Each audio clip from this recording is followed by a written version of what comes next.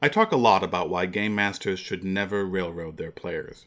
And a lot of game masters will respond by saying, "Oh yeah, I don't want to railroad my players, but... There are a lot of justifications or rationalizations that follow the but. And most of us know that role-playing games aren't really designed for linear, predetermined plot.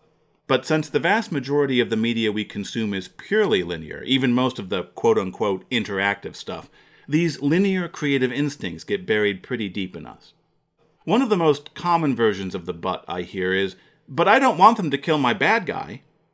The justifications for this vary from a predetermined finale that's being ruined to the more seductive version of convincing yourself that your players just won't be satisfied if the bad guy is prematurely knocked off. These instincts aren't necessarily wrong. Pulp Fiction is filled with scenes where the heroes impotently watch the bad guys escape, building the sense of rivalry between them and baiting our appetite for the inevitable showdown at the end of the story. It's an effective trope. But I don't think railroading is the only way to achieve that trope at the gaming table. Nor do I think it's the most effective. When you push your thumb onto the scales of fate in order to predetermine the outcome of your game, you deflate the value of that outcome. Worse yet, if you do it poorly, or simply do it often enough, the anger and frustration of your players will stop being focused on the NPC villain, and it will start focusing on you.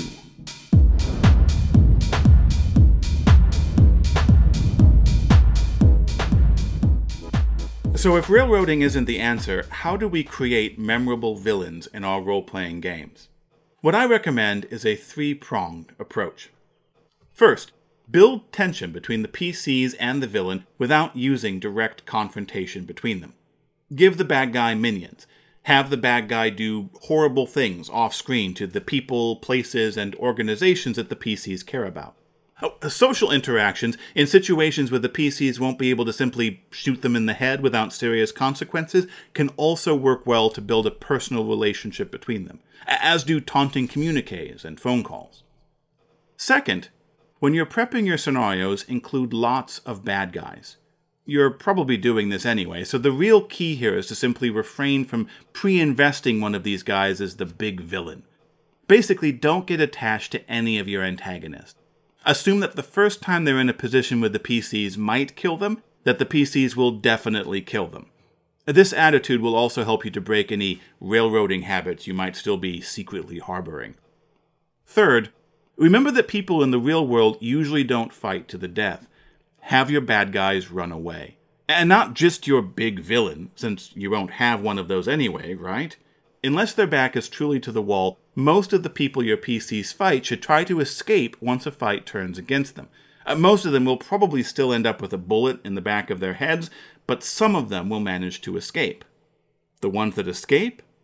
Those are your memorable villains. Those are your major antagonists.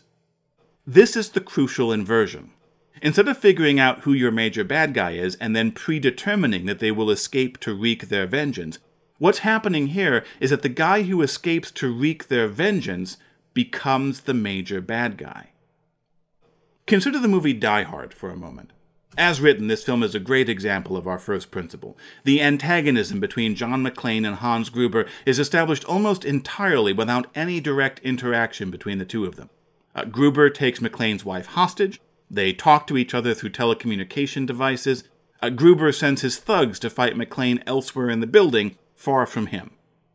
The exception to this is the scene where Gruber pretends to be one of the hostages. This is actually a really clever device that heightens the conflict between McClane and Gruber by allowing them to directly interact with each other. But if this was a game table, what would happen if the PCs saw through Gruber's bluff and put a bullet through his forehead right then and there? Well, it doesn't matter. Remember our second principle? Lots of bad guys.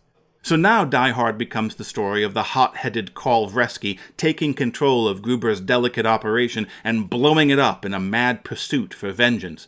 Maybe he starts killing hostages and becomes the most memorable villain of the campaign when he throws McClane's wife off the top of Nakatomi Plaza. Okay, so cycling through the org chart of Villains Incorporated works when you're facing a team of bad guys. But what if the PCs really are just facing off against a single nemesis? Well, first off, remember that not every challenge needs to be of epic proportions. Sometimes you run into some goblins in the woods, and you kill them, and you move on. You don't need every goblin to murder the priestess's cousin or become the sworn blood enemy of the paladin, after all. Second, even the most memorable villains from fiction are often part of Villains Incorporated, even when that isn't immediately obvious. For example, consider Dracula. Wouldn't it be really unsatisfying if Jonathan Harker sneaked into Dracula's tomb at the beginning of the book and staked him to the heart before he ever went to England? I mean, this is the Dracula, right? Remember, though, that Dracula is only the Dracula, because that didn't happen at the hypothetical gaming table we're talking about. If we were running this as an actual scenario, then we wouldn't know that he's supposed to become obsessed with Harker's wife and kill Mina's best friend in pursuit of her. We would discover that during play.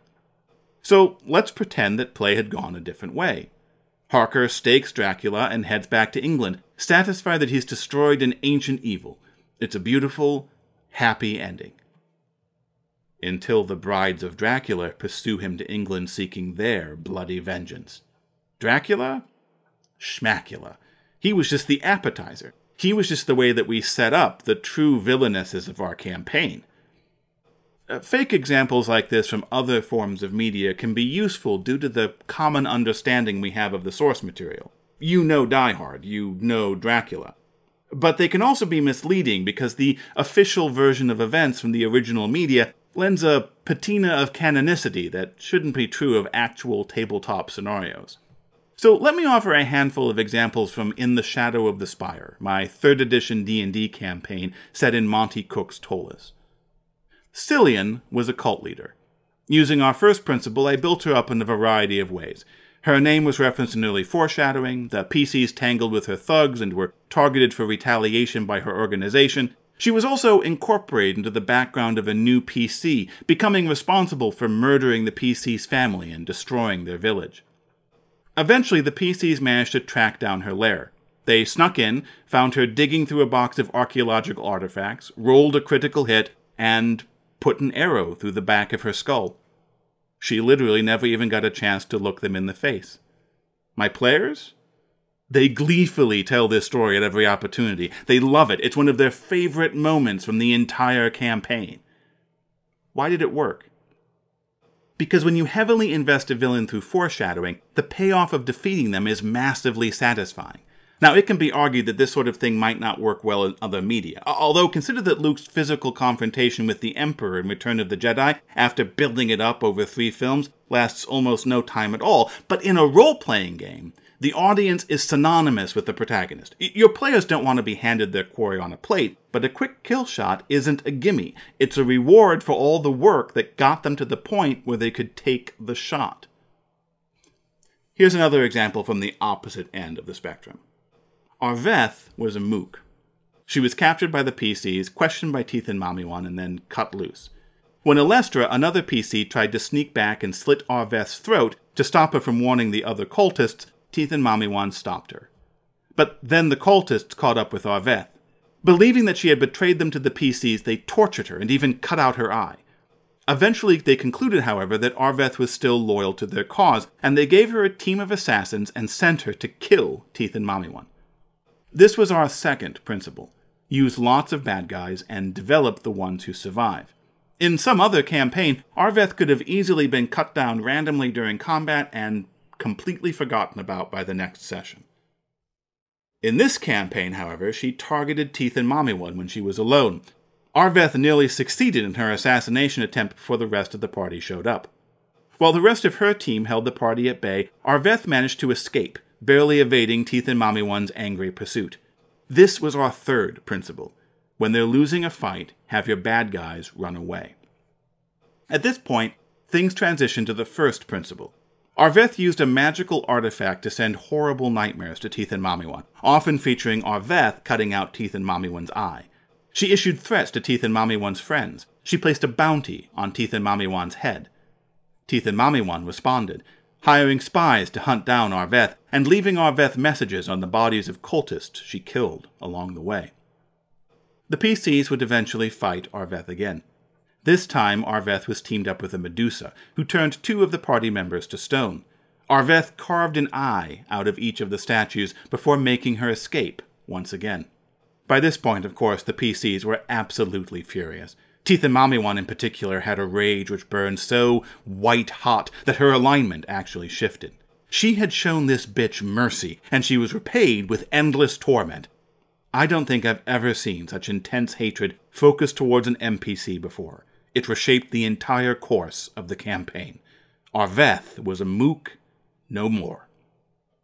When Arveth finally died, the cheers of the players rocked the house. They literally took her miniature as a trophy so that it could never be used in the game again. These are the villains that will be remembered forever by your players. And by you. Good gaming. This is Justin Alexander, and I hope to see you at the table.